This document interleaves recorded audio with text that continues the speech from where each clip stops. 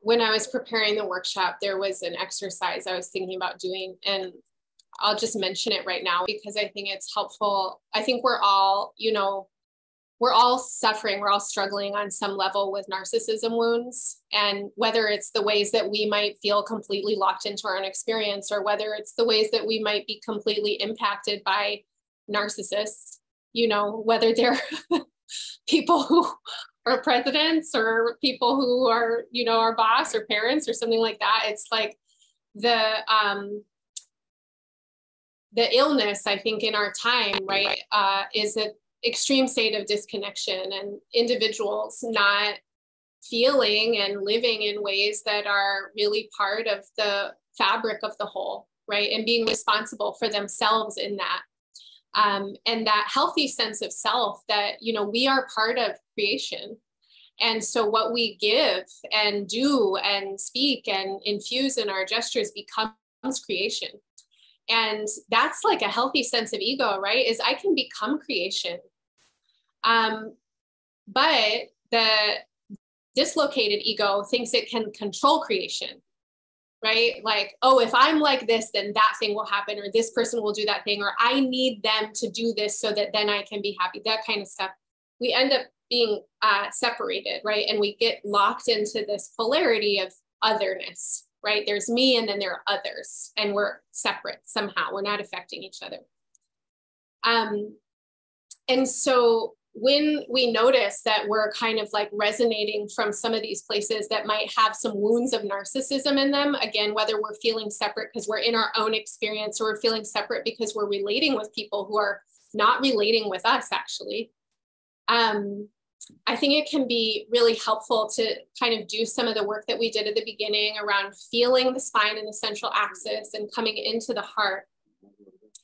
And then seeing yourself from the outside, but seeing yourself in your light. Okay. And when I say light, I don't mean any particular hue of light. You can be a multi-prismatic kind of expression. Okay. But that energy, right? That central core, seeing that part of you, the effusive part of you, the brilliant part of you, the part of you that is pure energy, seeing yourself from the outside, right? Like perceiving that in yourself. And then remembering that as a solar force, your body is a solar force. You produce heat. You are part of creation, but you are also creating creation. Where are you creating from? Yeah, like when you observe yourself in your own light and your own centrality, you might ask, like, where am I creating from? Where am I sourcing that creation energy that moves through me? And to see that, right? To see your connection. And you talked a lot about like this kind of trap of narcissism, which is also self-doubt and self-hatred. And so coming into the centrality of the body, you can also, ask into your centrality around your desires. And it's interesting, like these symbols and how literal they become, because sometimes we posture around our desires. It's like, well, I want that. And then we have whatever our beliefs are about what we want, and we go into a posture around it.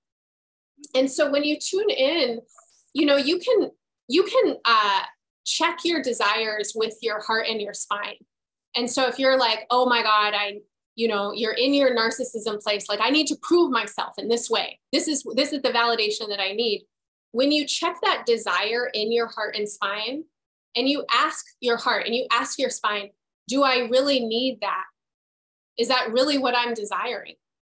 A lot of times you're going to get very different information and clarification of what you're actually desiring. And if what you're desiring is truly what you desire, you might ask your heart and spine, do I believe that this is possible for me? Do I believe that I can have this? Can I bring this into creation?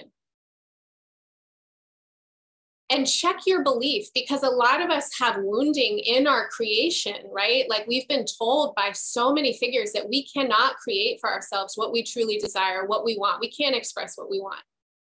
And so we might want something, oh, I really want that job. I really want this kind of relationship. But in our centrality, we believe that we can't have it. And we believe that we're not worth it.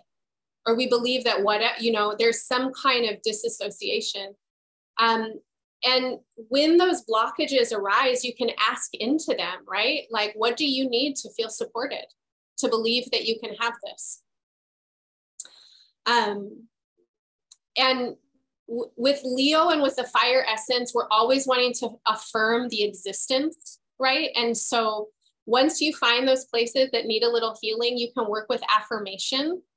Affirmation is a very powerful practice that brings what you want into the present tense. And so if you find the part of you that doesn't believe that you're worth having a relationship with someone who actually loves you, and cares for you in certain ways, you might find that space in your heart or your body that's resonating with that, and affirm, that I am loved for all of these qualities and attributes. I am loved for who I am, right? And you bring that essence in here.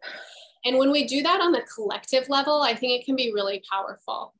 And it is a surrender. It is an offering, because I can affirm in my own spine that peace exists, even as there's war and even as there's violence. But if I can affirm that in myself, and I know that that can be true in here, then it will help me notice when I'm coming out of peace in myself, because I'm part of creation, and at any moment I might be creating peace and I might be creating violence. But I want to check in, right, with where are my beliefs?